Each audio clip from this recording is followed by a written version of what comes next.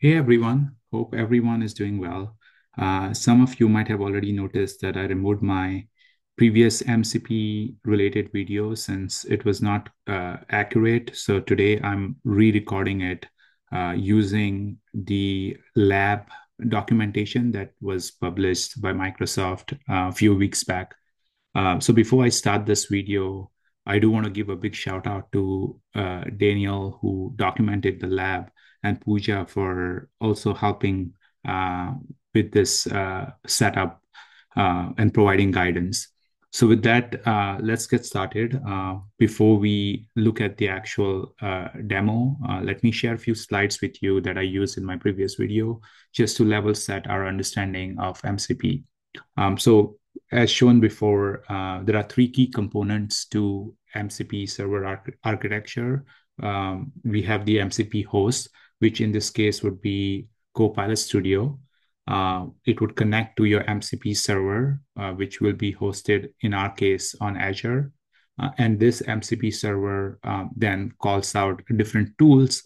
Tools could be different REST endpoints or rack pipelines that you create based on your use case.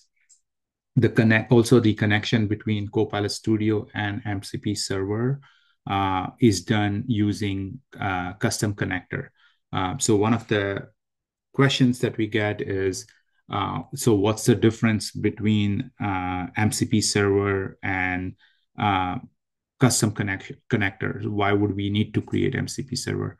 So just to clarify that, I did put a slide to show what the difference is. Hopefully this helps clear some of the doubts you might have.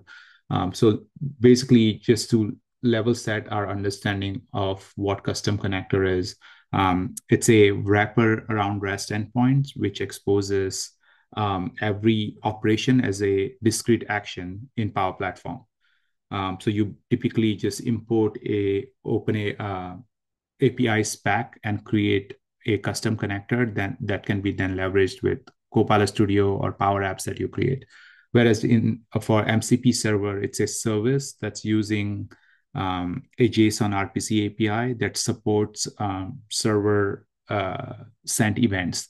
So this is useful for scenarios where you need to stream information or you need to keep the connection open for a longer time, where your server can send updates to your client as and when the information becomes available.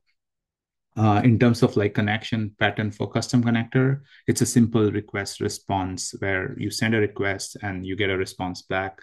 There is no need for like streaming or waiting, so the connection is short-lived. Whereas in MCP server, like I explained, it's a long-lived HTTP connection where your connection remains open and the server can respond back with information and send up and update the client as and when it's available. In terms of authoring, custom connector doesn't require any hosting. All you are doing is you're importing the OpenAPI spec to create the custom connector, and it's ready to use. Whereas for MCP server, you would have to first build it using the SDK, either in Node or Python, and then host it on a cloud using a cloud provider. In our case, we're going to use Azure. The other thing to also notice is if there is a change to the actual underlying API, when you are using custom connector, you will have to edit the connector in order to get all the updates. So you basically add it and republish it so that you have all the new operations or endpoints available to your apps or agents that are leveraging that custom connector. Whereas for MCP server, uh, Copilot Studio would be able to leverage the updates without you having to refresh anything on Copilot Studio side. As long as the MCP server is updated with the new tools, it will be available to all the agents that are connected to that server. And lastly, for in terms of governance and security. So custom connector uses the Power Platform security and governance guardrails. So it's using DLP policies, environment scoping, uh, everything that's provided as part of governance setup in Power Platform. Whereas for MCP server, you get some additional granular controls since you're hosting it um, on on a cloud or on a server. You can configure additional security controls. So, for example, if you're hosting on Azure, you can use Azure Key Vault. You can do things like configure IP allow list to only accept requests from certain IPs, um, things like that. So you get more control, which means you get best of both worlds. So you are getting additional controls, plus because you're using custom connector to connect to MCP server from Copilot Studio, you can also leverage DLP policies, environment scoping.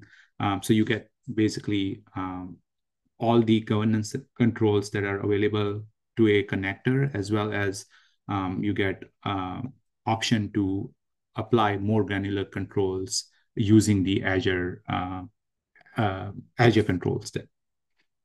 And lastly, uh, custom connectors are typically created when you're just making a request response call. So integrating with other SaaS applications to update things like status or ticket. You don't need to set up an MCP server for those scenarios. You could simply create a custom connector that allows you to make a request and get the updates or get the response back. Whereas for things like AI tools where you have like rec pipelines, or if you need uh, live data feeds coming from your core systems like your pricing system or your stock related information, where your connection needs to be open for a longer duration so that all the updates are pushed to clients.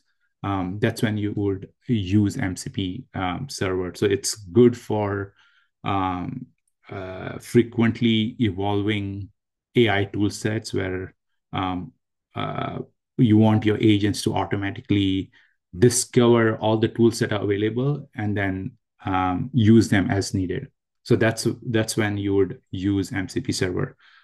Also, I just listed out some of the common use cases. I'm not going to train this slide, but basically, if you just need a request response kind of setup, then you would just be creating a custom connector. But if you want uh, uh,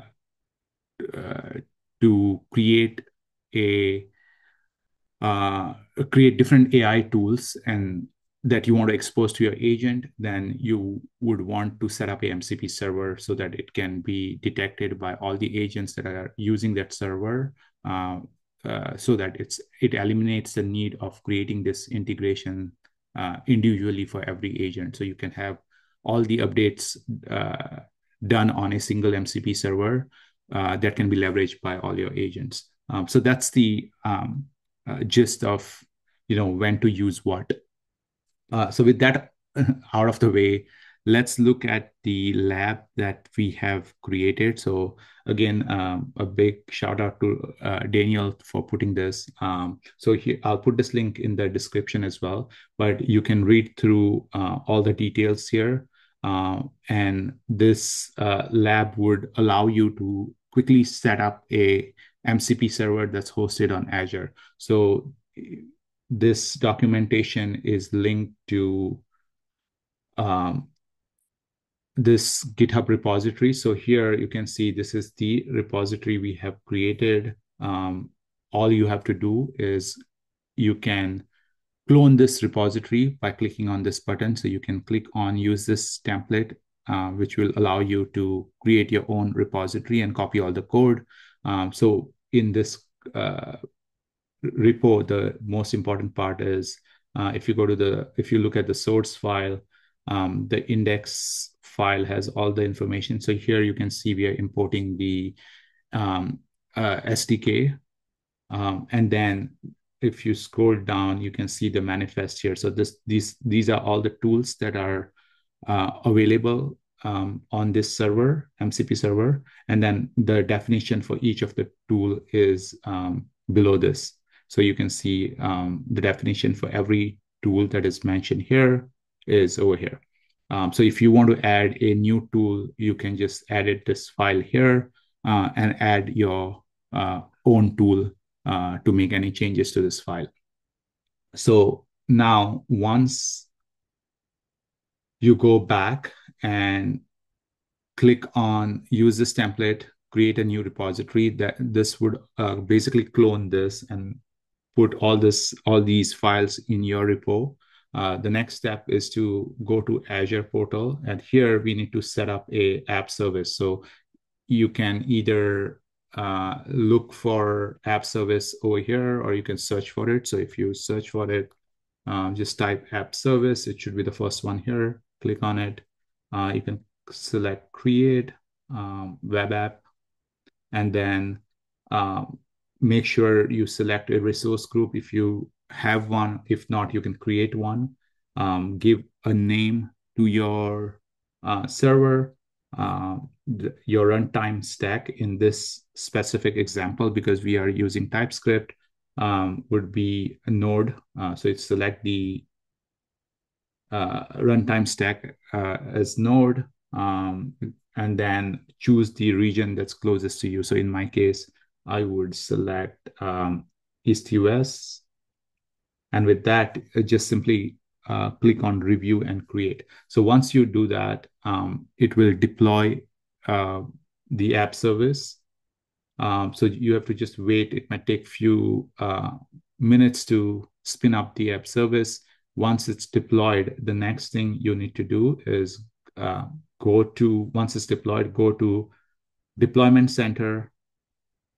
And here you'll have option of connecting it to your GitHub. So in this case, you can see I've already connected, but all you have to do is from the drop-down, choose GitHub, and then you have to log in using your GitHub credential. So this allows you to set up your CI/CD pipeline so that you can push all the updates from GitHub to your Azure server. So once that's done, what it does is it takes all the files from GitHub, and then it will host it on Azure. Once this is completed, next step is to create a custom connector. So in this documentation, we also have provided, you can see here, if you click on this lab, there's also a open API spec. So let me just make sure I put the link right here. So this is the open API specification file that you can use to create the connector. So all you have to do is basically copy this and then go to Power Platform, click on new custom connector, create from blank, give it a name. You can say MCP server v6, click on continue, and then click on Swagger editor, and then just copy paste the code that we just copied.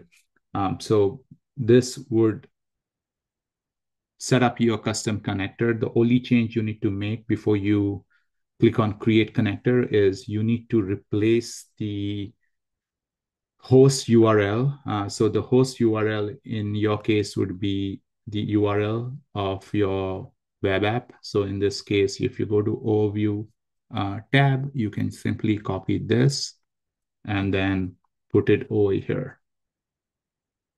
So you just paste this here and then click on create connector. So once that's done, your connector would be published. In my case, I already have this here. So you can see once the connector is made available, you can then go back to Copilot Studio, go to action, and simply click on add an action and search for MCP. And you should find the custom connector that you have published. So in my case, you can see I have this my MCP server v5. You just have to click on it and it will be added as an action to your agent.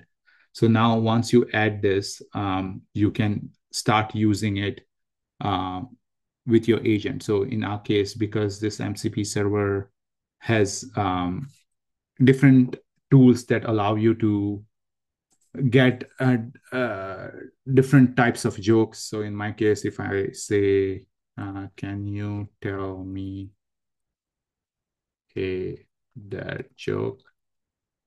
So this would use the MCP server.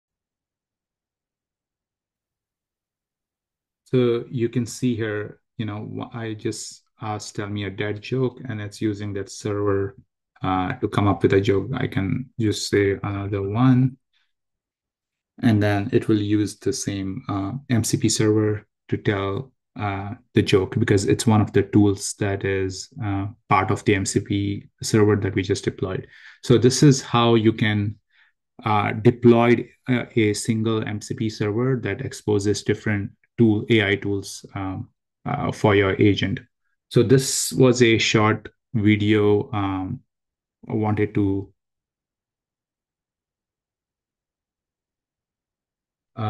share with you guys. Let me know if you have any questions, or if you need any help setting this up. Just let me know in the comments. Thanks for watching.